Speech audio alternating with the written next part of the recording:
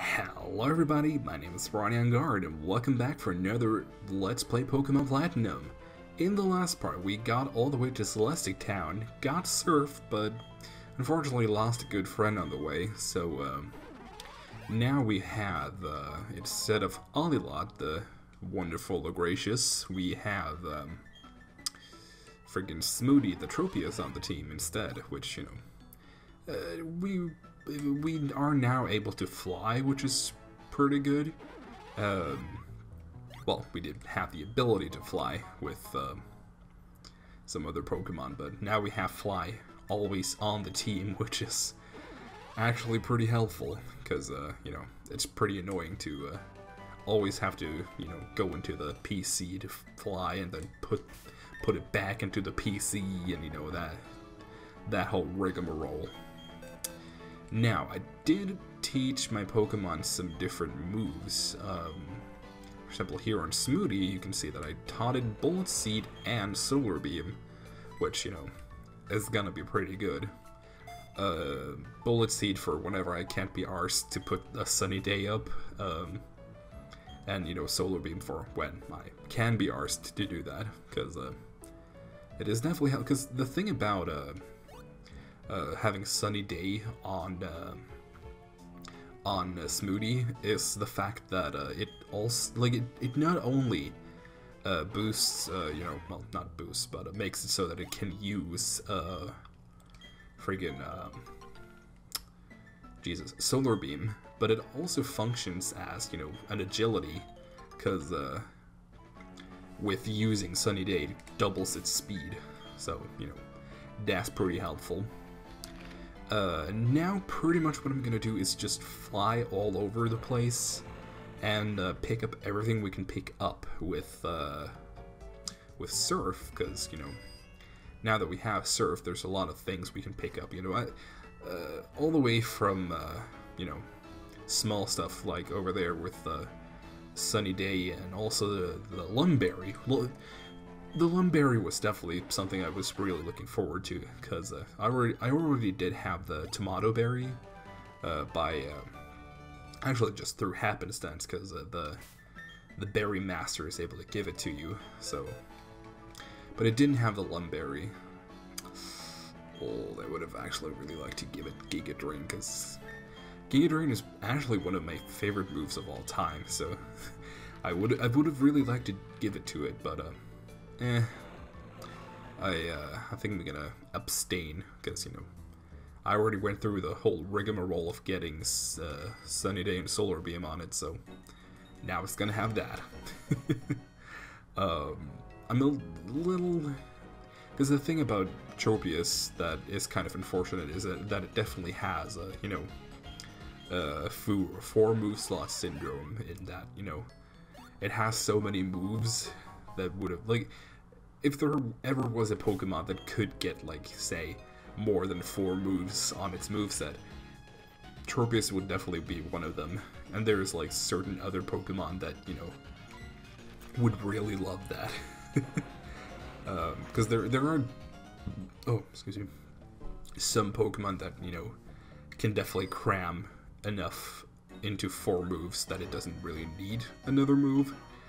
But then you have Tropius, which, you know, it definitely needs Sunny Day, and, you know, Solar Beam is very good on it, and, you know, a flying attack is pretty much guaranteed, and then, you know, it also benefits from a physical grass attack, instead of just not having just one of them, and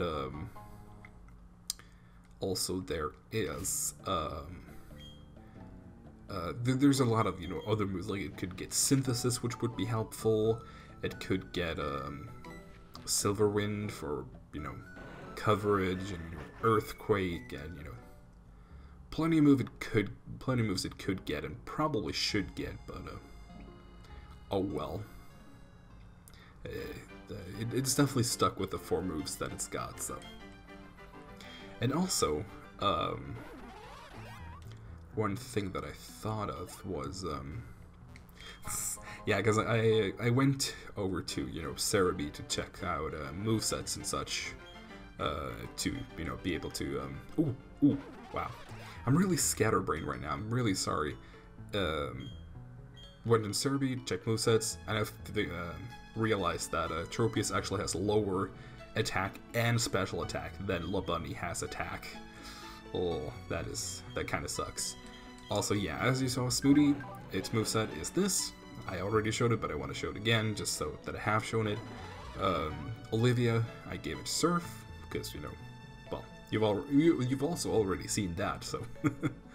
Rosterkel is the same, but she now has the Stone Plate, which I got in the Underground. Spicy Meme, I gave Shadow Ball, because, you know, it doesn't actually learn Shadow Ball naturally for some weird reason. And the two others are, you know, just the same as they always were. Well, as they were when I last showed you what they had, so. Thunderbolt, that goes on Spicy Meme, because it also doesn't get Thunderbolt naturally. It does get Discharge, which would have been a good alternative to have previously, but now that we have access to Thunderbolt, there's really not too big of a reason to give it Discharge, because, you know, I would rather have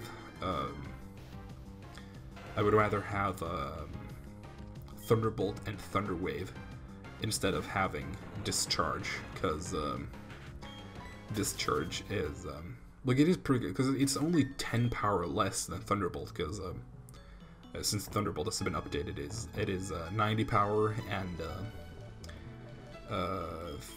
Discharge is 80, so it's only a 10 power loss, but it is a 10 power loss, which definitely isn't good. And then also, you know, it has a 30%, I believe, to paralyze, but Thunderwave has a 100% chance to paralyze, so I would rather have two focused moves instead of having, you know, one move that tries to do two things. Also, there is something we can capture here, which, you know, I'm pretty, you know, excited about, I suppose, because there are some interesting things here. I believe you can capture Magnemite and also Magmar. Both beginning with Mag. That's fun. Ugh.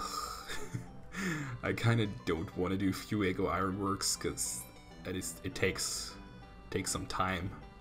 But I suppose we do have to since we're here after all. Ooh, that's fun. I'm actually planning on, after we've gone around to all the smaller areas around the world, I'm planning to, because there are two places where we can surf that are, you know, filled with trainers. There's between the resort and Pastoria City, there is a larger area of surfing space where, you know, there's not really a lot of items. There are some items there, but for the most part, there's just, you know, a lot of trainers.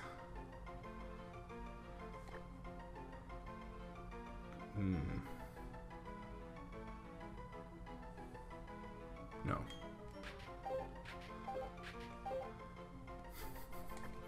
I guess, again, first thing that pops into my head probably will be the thing that I name it.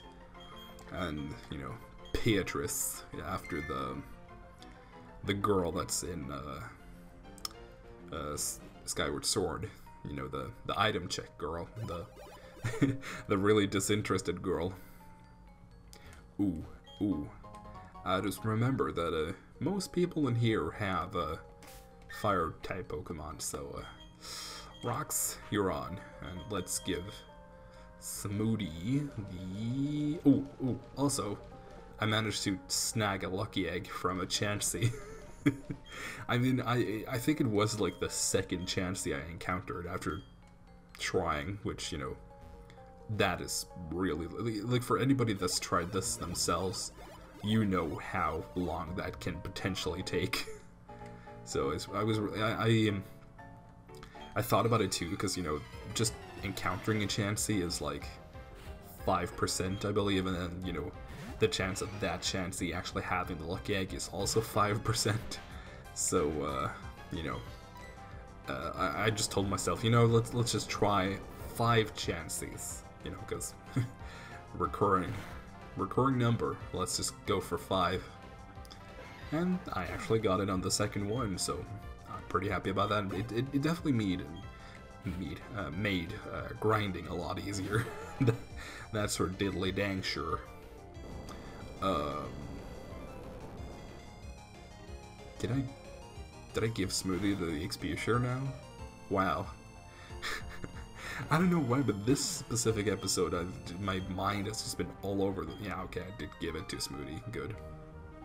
Don't know why that is, but all of a sudden my brain is just... just goop. Well, I suppose not just my brain, but just my... Well, not specifically my brain, but... Wow. Not my brain, but my concentration. There. Lord. Also, by the way, I took the liberty of giving, I think I talked about that, is that, I earned a lot of money and then I gave, the team, lots of carboses and, calciums and, proteins, depending on which one of them they use. So all of them have at least 100 in their respective EV category, except for Smoothie, which, you know, is new to the team. So I didn't go ahead and give all of my Pokemon, you know, carboses and proteins and calciums, because that I would not have enough money for that. The amount of money that would cost is just incredible. Because, you know, you would either have to spend anywhere from 20 to 30 vitamins per Pokemon, because some Pokemon, for example, like Roxorkel, only needs speed and attack. It doesn't need special attack, so it would only need 20 vitamins, aka 10 proteins and 10 carboses. But then you have, like, for example, Work Bitch, which would benefit from 3 different types of vitamins, so that's 30 vitamins. And, you know, just 10 vitamins is like 100,000 Pokédollars. So 30 would be, you know, friggin' 300,000 Pokédollars. That is tres expensivo. But I did manage to get all of them for my precious little babies. My precious little baboos. Also, I do believe that after this, because I do believe you get 1 of every shard just lying around in this. Hello? Okay, sorry about that, but apparently my controller died momentarily. I don't know what happened there. I believe there is some kind of issue with my USB connections for some reason. I don't know why that is. I mean, my computer isn't that old, I thought. Actually, it is 1.5 years, so, you know, it's not completely young, but, you know, it's definitely not old enough to that it should be having those kinds of problems. Have we picked up 1 of every shard by now? Because I'm not sure if there are any other items lying around now. Probably. Oh lord. It's not like I'm really planning to get a lot of the tutor moves anyway, because there's not a lot of tutor moves I would want. I would actually... It would be fun to give Roxorkel Fire Punch, actually, because she would actually benefit from that. I suppose. Now that I'm thinking about it. Not too terribly sure. Because the thing that you should do if you're thinking about giving your Pokemon a new move, is, well, unless it's same type attack bonus, you know, you're definitely pretty safe by giving your Pokemon the same type attack bonus attack. Like, for example, with Smoothie, giving it a grass and or a flying type attack is pretty safe. It is a safe bet that it's gonna be good, I should say. But then, for example, with actually with Smoothie, well, actually I should cover Rocks Raquel first, because that was what I was thinking about. Fire Punch, like, what is that super effective against? Like, okay, we have grass types, but I would never actually leave Rocks Raquel out against a grass type, because, you know, it's 4x weak to grass, so that's out of the question. Then you have Bug, which, you know, is a valid option, but, you know, I do have Rock Blast, you know, a rock type attack, so I wouldn't really need a fire type move then. And then what else is fire? Super effective against ice. Again, not only would I not leave Rocks Raquel out against an ice type, but I also do have, again, Rock Blast to cover that. And, gosh, I don't... What else? Let me think for half a second. Yeah, the only other, because, yeah, Grass, Bug, Ice, and then Steel. Steel is the last one. There I have Magnitude and Earthquake. There are, however, some Steel types that levitate, specifically, you know, Bronzor and Bronzong, but, you know, they wouldn't, you know, stand up against Rocks Raquel anyway, I suppose. I don't know. I suppose it would be helpful, but that's just the thing that I could either get... Oh, fuck, I need a Rock Smash. I could either get, you know, Fire Punch on Rocks Raquel and counter one specific family of Pokemon, or I could get another move tutor move that would really boost the Pokemon that get that move. Actually, I can... Oh, first of all, let's check out Beatrice. Solid, solid. I like it, I like it. Put you balls over there, even though one of you isn't even a ball, but let's put the balls over there. Yeah, so like, for example... No, I don't have an example. Why did I say for example? Yeah, it would be better to save those shards for something else. Actually, while I'm thinking, let's look that up. Okay, yeah, there are specifically two options which would be definitely worth considering, which is giving Infernape Thunder Punch, which, you know, that would actually be pretty good in considering, well, no, because that was the thing that I found out, that it's the same kind of deal as with,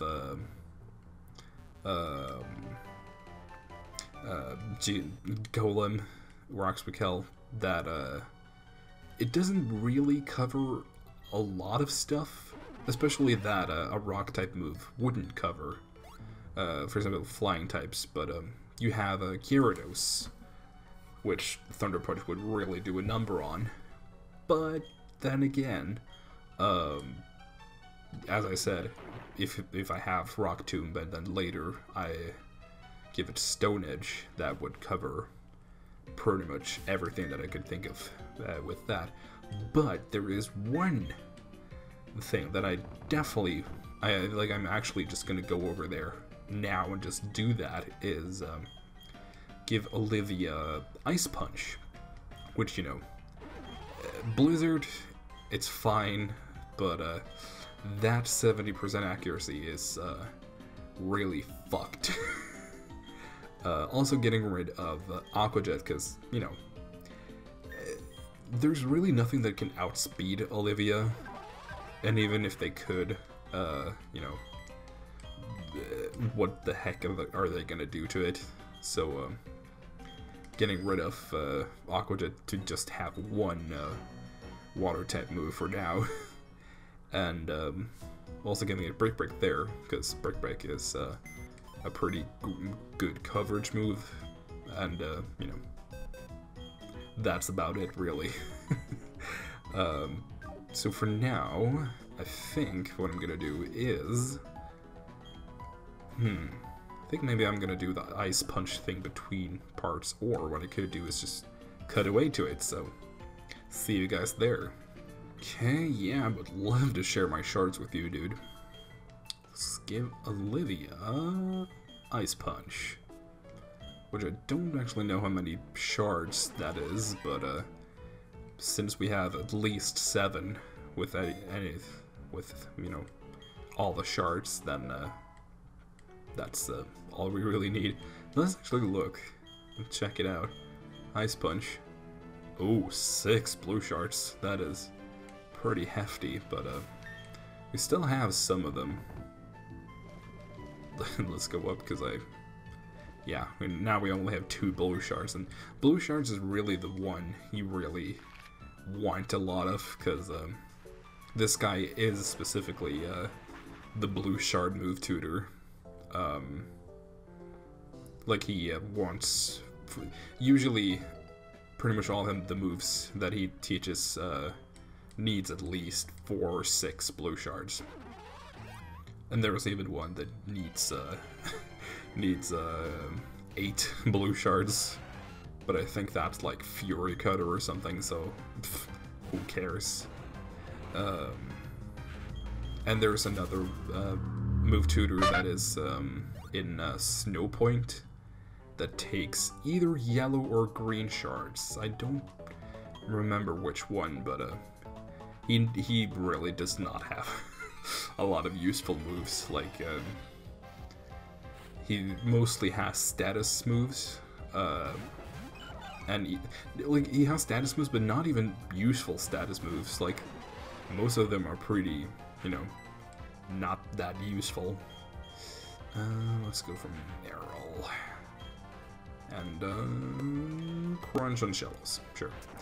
But he has like Synthesis and Block and mostly a lot of stuff that most Pokemon would not find very useful.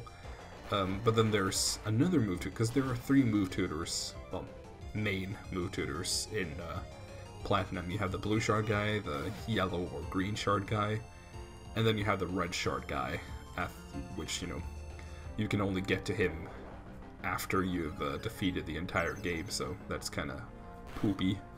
But he has a lot of good moves. Like he has like he is the guy, the one you would actually want to farm shards for. Like the guy before, like the one we just went to, is very good for you know, he has the punches, which is really about it. Like most of his other moves are like moves that are kind of like fun to use, but are otherwise not that useful. But the guy that is at the end of the game, like, oh my god, he has so many good moves. Like he has, you know, like Outrage and Earth Power and Super Power, and you just so many good moves. Now we are gonna go to the if you saw on the map, I actually kind of want to show you when we get out of battle here. We're pretty much just gonna go down this L shape that is down here. Let me check. Trenton Mariel, who had a lot of Merrills. I think she might have been the one. I hope she was the one that had the Merrills. Yeah, we're pretty much gonna go down this L shape here, and there's a lot of trainers here, but not sure if I should, you know, speed that up. I don't know. And there was also here, on top of Route 13, there's like a clump of trainers. Actually, you know what? I think I'm actually gonna do that. I'm gonna speed up and defeat all the trainers, and then, you know, show you if there isn't anything interesting that happens. So, yeah, I think that's gonna be it for this episode. And in the next episode, we're gonna take care of all the quote-unquote boring stuff. I don't actually think it's too boring, but there's a part of me that I just get stressed out when there's a lot to do. So this episode in particular, I think it's been pretty noticeable that I've been very scatterbrained and I've been very like half stressed. So it's gonna be good to get this over with, and then, you know, focus on the linear stuff after this. So in the next part, we're gonna take care of all the side stuff and all the trainers, and then after that we're finally gonna get to Canalave. So I'm gonna be seeing you guys in the next time. Goodbye.